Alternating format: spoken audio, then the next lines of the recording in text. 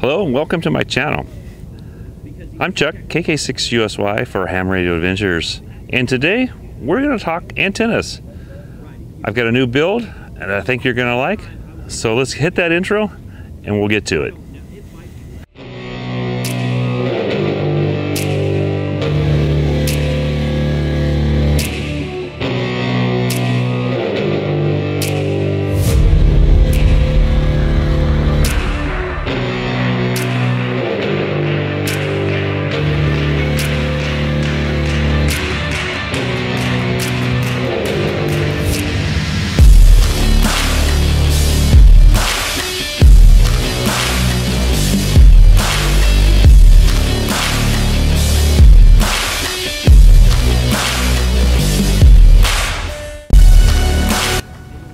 So this week I went to Quartzsite, Arizona for Quartz Fest.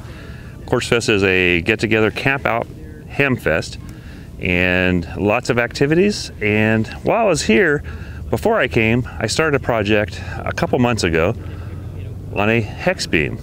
Now I kiddingly call it the Chucky beam. It's not real well, but I've met him a few times from Buddy Pole, and they have their Buddy Hex. I did not design this to sell it, so I'm not. It's just kind of a joke with his friend Jason here at the Quartz Fest. Jason from Ham Radio 2.0, and I'm here with him and Kevin. He has his own channel, Bill and Red Summit RF, and also Frank. So while here, I decided that I would set my antenna up here and do my testing. However good it could be. Unfortunately, there's a lot of noise here, I think a lot of static in the area, but make sure you stick around towards the end because I've got a really great contact. I didn't have the camera on myself, but I did have the camera on Jason when he was making a contact with a good friend of ours from down under. So make sure you stick around to the end to see that also. Let's get started on the build. I'll show you what I built. I printed a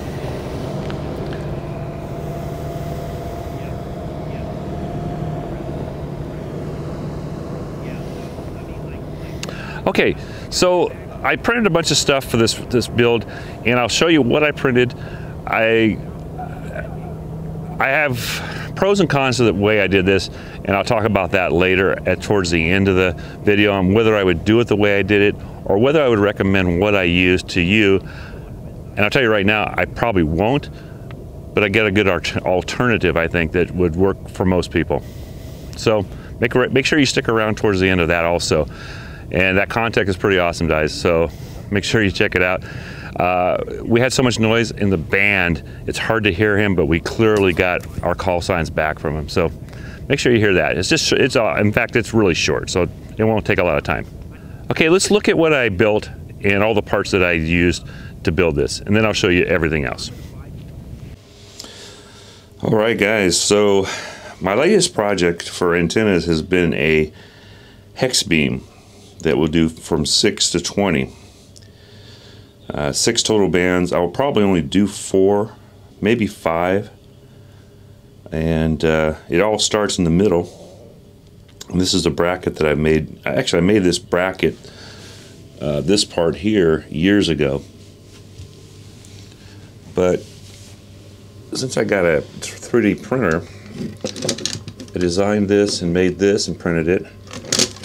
It has one on the bottom also. There's all the U-bolts that hold the poles in. We'll show those later. This is a piece of pipe that I made this fit this piece of pipe because this fits over my mast, and this gives it the strength that I need. I don't totally trust the printing. I did put gussets and stuff on here. I had one break, but it didn't break from side to side. It broke when I just kind of Mickey Mouse something up to put it on to build it just temporary quickly, and it dropped and it broke this part up. Didn't have anything to do with side to side, but with this in here, it's got a bolt here and a bolt on the bottom to keep it from turning, and that will keep it. It shouldn't break now. All right, sorry, it's been really windy. I'm doing this in my trailer because it's been windy outside. And the quality of the video is you either get decent sound or you get decent video probably, but and it's been dusty out. And so these are the guy wires. They go out to each arm. There's 6 arms in this HexBeam. And what these do is they put tension on it to bring it up in that umbrella, that upside umbrella design. I printed these little pieces also. They go over the ends of the poles.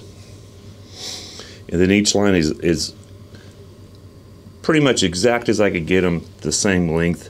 I did hook it up. It looked beautiful. And then it rained at my house for 3 weeks. So I'm behind. I only have 3 bands done. And I'll show you, let me show you the poles. So I bought all these poles. I bought 6 of them. They're supposedly exactly the same. I probably won't recommend these. And I would probably recommend maybe you go, they're 7-meter poles. The reason I use the 7 is because I don't use the ends, but so I get a little bit stronger setup. I think if I was to do it again, I'd order mine from the DX Commander, because I'm sure the quality of his is better. What I found is the joints on these are not exactly the same, and you'll see why that, I'll show you in a second why that makes a difference. I think it's still going to work because they're not the same, but they're close enough. Okay, let me show you what I'm talking about here. So when you pull these out, you have a joint right here, okay, and that's where you twist it and lock it. Some of the joints, with the markings, like here's a mark for an antenna, that's 6 meter right there. Sometimes it ended up here and here, so I may have a little bit of problem. I'll probably just, I may have to, I don't know, I might have to make special ones for certain bands. So that kind of gives you an idea. These all go into that first piece I showed you, the bracket under the U-bolts, and they're pretty sturdy. The material I used, I tried to keep it light. That first part was like 1.5 pounds, and these poles are pretty light. You guys probably know what they're like. So then I printed these. So this is for 10. This is for 6. You can't mark it. I have different colors because it just happened to be whatever I had in my printer. And then this one's for 20. And if you look at them really close here, they will go like this. The wire goes in and down, and I'm hoping that's going to, so they're going to set like this. And this will be the outside this way, so the pole will come down and in. Now, your wires don't have to be super, super tight. They just have to be kind of straight. You want just a little bit of tension. And I haven't, like I said, it rained at my house for about 3 weeks. I had a day here and there, and I couldn't even get it. My backyard was just a muddy mess. Not muddy, but just sloshy, I should say. Okay, so I have a bag of these, because so you have, for 6 bands, you have 6 for each pole. Okay, 6 times, 36 total maybe. Okay, here's my other ones. These are the bands I don't have cut yet. What else? I think that's, one of the more important parts and one of the harder parts to build. And somewhere in the video I will show you how to get these screws or bolts up in here. Okay guys, this is going to be hard to do, but I'm going to try and show you as I'm looking through the camera here. So here's my 5/8. It's a number 832, 5/8 of an inch long. I slip it into here, push it down to the bottom, and then I've got a spot right here where it'll stay. Okay. So then I turn it the direction I want it, and you can see right here is the hole. So I'm going to go in from the end down here. And just so you guys know, if you don't watch this and you ask me how I did this and you don't look in the instructions, I probably won't answer your email. So this is going to be one of the harder ones. Like I said, it's a little bit harder because there it is. Okay. I just saw it there. Okay, there's the bolt. Now I just got to get it turned. I'm upside down, so now I'm turning it. Okay. There's the bolt. I just lost it. It's a lot easier when you're not doing the recording at the same time, guys. Come upside down again. There it is, right there. So you see the bolts through. So what I'll do is I'll put a little pressure on it. Get my nut. Start the nut. And I don't want to go too tight because it makes it hard to get it off, but just so I can get my fingers on it later. Then I take this end here, just push it forward and pull it out. And then I'll take this, slide this down, get as tight as I can while I'm holding the bolt, or the screw. It's actually a screw, really. And then I'll get my wrench. Now I'm not using the little star washers they said to use, but I am getting them tight anyhow. So I get this on there, and I turn it by hand until I feel it get nice and snug, and then I'll just snug it up nice and easy. I don't want to put too much pressure on it, but just enough so it'll stay. And there you go. That's how it's done. Now on this, in the 6, I'm trying something to do like a quick attach. So I can just plug it in like a link dipole. But I didn't have enough time to finish it. So this is 6, 10, 12, 15, 17, and then down here is 20. So your coax, and this was kind of, what's hard about it, it's not hard, you have to make each one, but getting the length as close as you can is really tough. And I got the top one kind of loose. I don't think it'll affect anything though. And then it'll have a lead that will go to your coax. And at the bottom here, I even put a little hole in this to get the bolt to go through that too.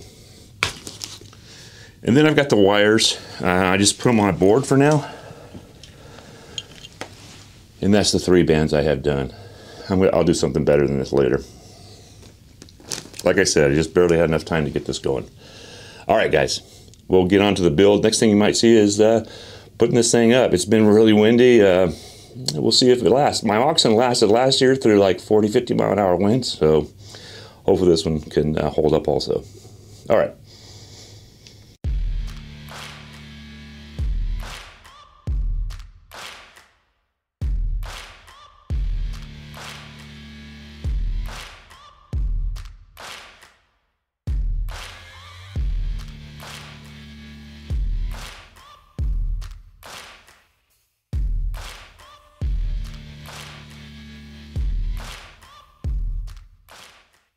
Here in a second, because if we can eliminate it, I can hear you better.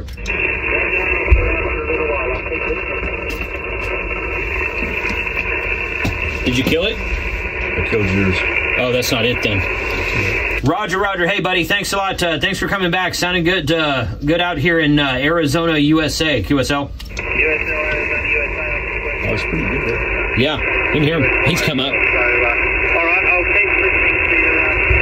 This is Hayden from Australia. 2 contests in the book. M Radio DX, yeah. M Radio DX. Hayden, are you there? Are you there, Hayden? NJ7V here.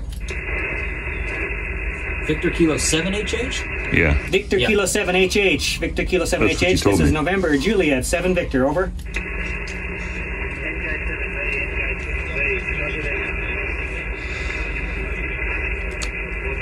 The Chucky Hex is working.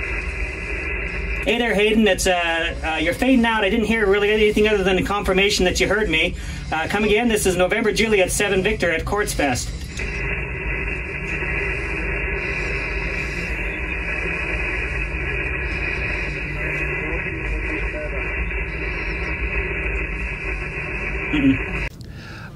All right, I hope you guys enjoyed the video. It was a lot of fun building this.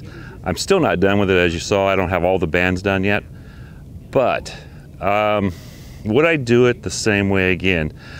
Now, what I found on this trip was it was really, really windy here, more so than it usually is.